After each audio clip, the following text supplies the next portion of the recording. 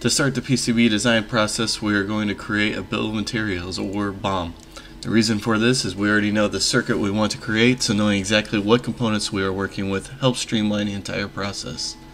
I recommend using the tools from your favorite vendor. In my case, I'll be using Digi-Key. We'll start by finding these resistors R1 and R2, both 100 ohm that limit the LED current. We are using the surface mount resistors.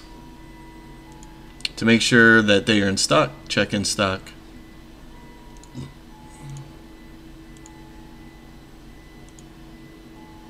Set both of these values to 100 ohm to limit our results.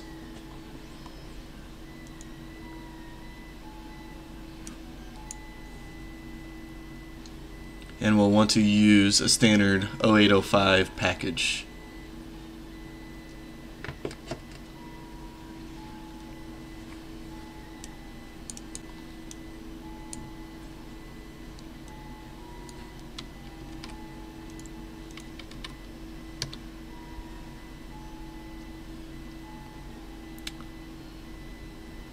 Now we'll narrow down the resistors by cost to find the cheapest one, but of course we don't want to buy 5,000. So we'll just skip ahead till minimum quantity is 1. And there we go, we see a resistor for 10 cents.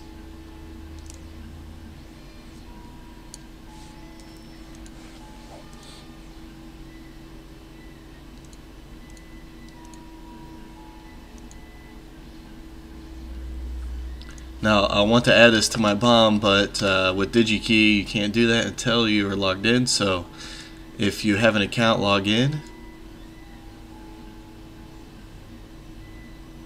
And I strongly recommend making an account with any of your favorite vendor. Digi-Key is just the one I happen to be using it, but they all have relatively the exact same tools.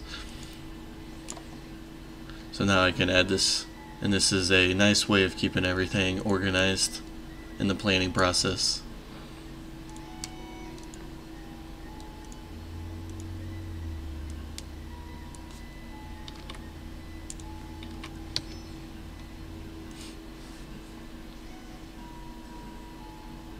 Now I'll move on to the 1K resistors, and just like before we'll look for a surface mount resistor.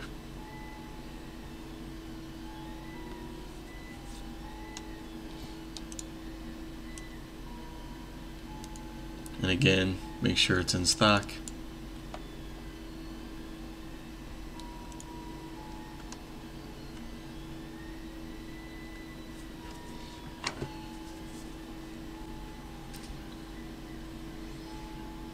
Limit to a 1K.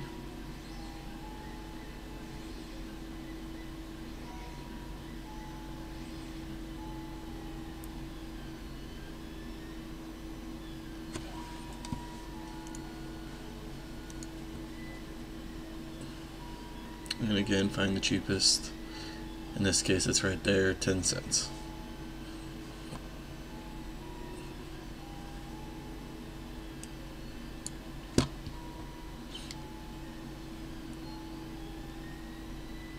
You can see the cost benefit when you're producing something that's going to be in a higher production. But for one-offs, development boards, prototypes, this is about the cost you're going to see for a surface mount resistor under a quantity of 10. So we add it to the BOM.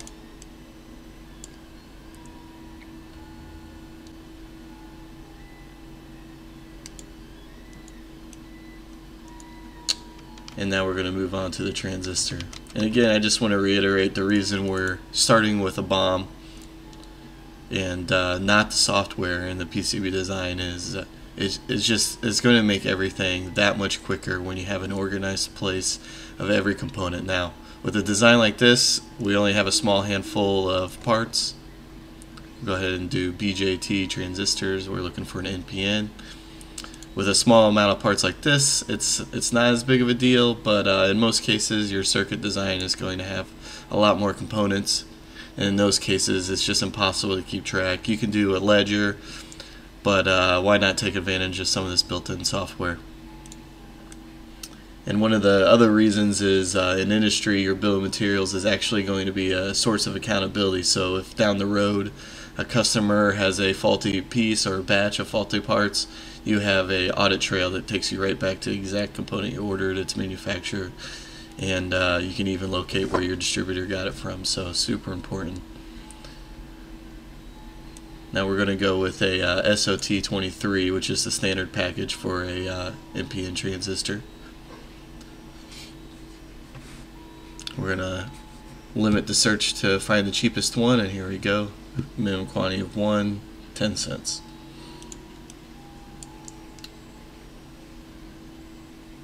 In this tutorial, we're not going to be wasting time going through this circuit design. It's just a astable multivibrator, also known as blinking LED.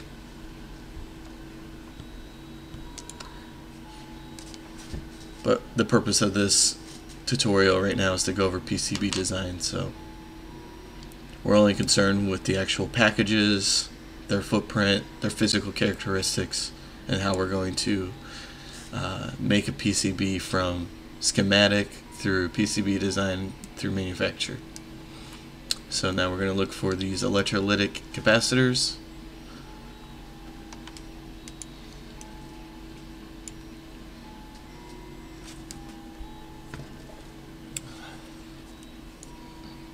And this type of search is parameterized search. Super popular because when a vendor like this, you're going to have, like you see, 123,000 electrolytic capacitors. You have to have some way of narrowing it down, so we want to be as specific as we can, and you as the engineer during the design process are going to come up with your power ratings, your tolerances, whether or not they need to be mil spec, compliances, and all of those different requirements are just going to narrow it down even further. But for the sake of this design, we're just going to go with simple requirements. I wanted to have a little bit of everything, so we have a surface mount parts and then one through hole part, and that would be the LED. So again, we do surface mount.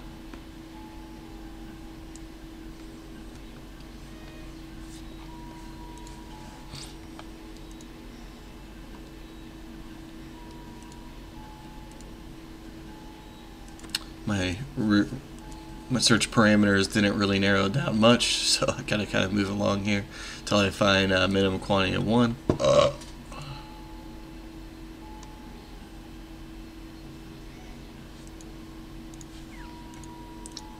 And here we go.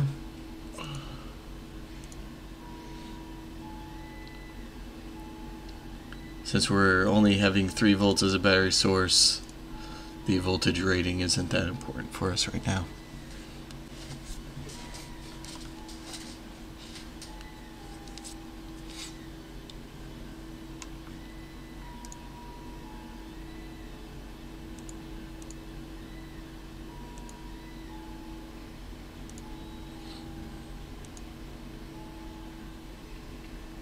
Now we're going to move on to the trimmers, and even though we're not going to go through the design of this schematic, I have swapped out what normally would be in this position, just one resistor, with a 1K resistor and a potentiometer, so that you can see as you change the RC time constant, the rate of time that each LED is on for will change.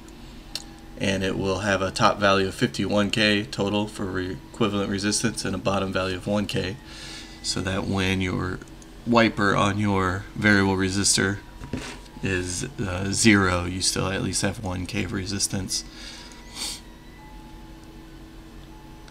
I also wanted to use a wiper just because it's good to have, for something like this, different types of components. Now, one thing we're not getting into is connectors. That opens a whole nother can of worms, so we're going to go ahead and pick this 50K trim pot variable resistor.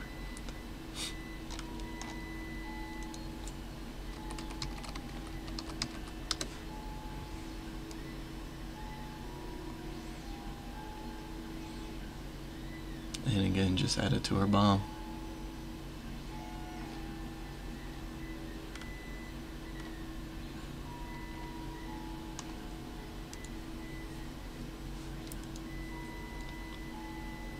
Now we will look for the switch. This switch in this diagram just gives us a way of turning on and off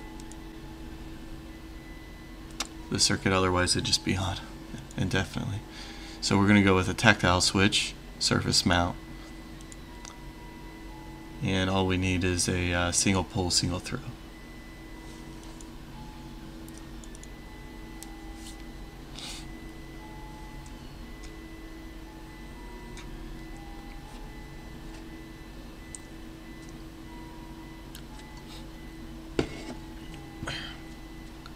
And now we're going to do, this is a coin cell battery, the 20 millimeter, I think it's a 2032 is the type of battery, and we're just going to find a battery retainer.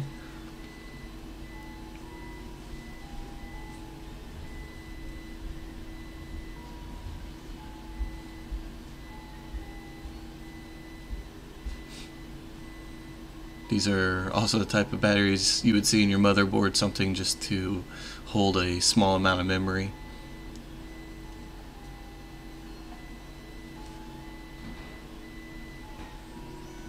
It's definitely a more unique part, so I wanted to incorporate a couple unique parts. Again, with the PCB design, you can have a lot more than just resistors, capacitors, inductors. You're going to see all kinds of specialized pieces of components that you can stick on your PCB for various uses.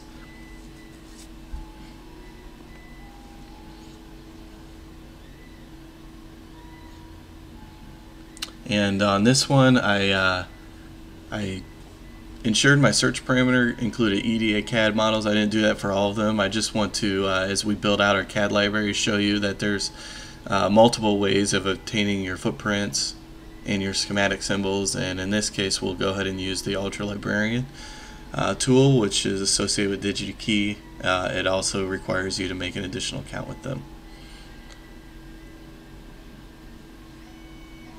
And now we're going to go for our LED. I want to use a through hole, standard 5 millimeter.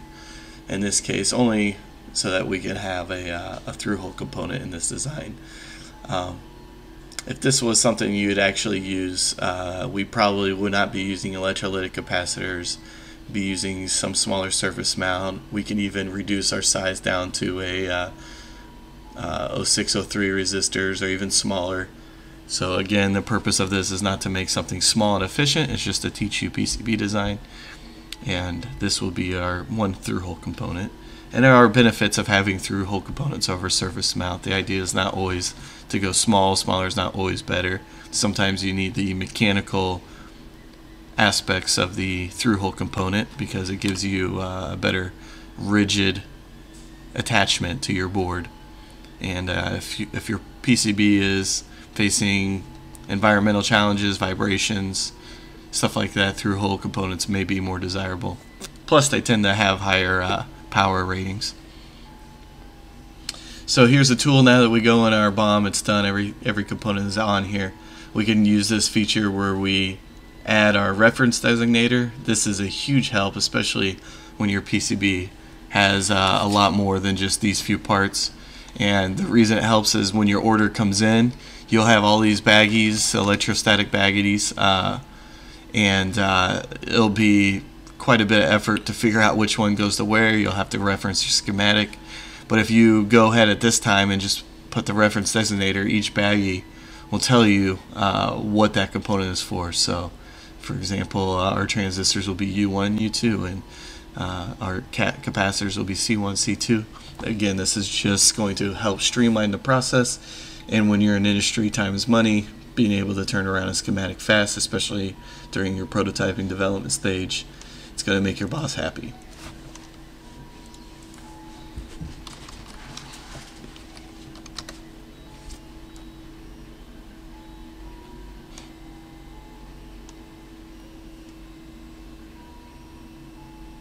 The customer reference is helpful if you're ordering multiple projects for different systems, different boards. Then you can organize it per project. And what's nice now is we can download a Excel file and tell it what fields we want to download, and it will give us a nice Excel spreadsheet as another reference. And again, in industry, this is just as important as your schematic, as your PCB Layout. It will be referred to, it will be reviewed.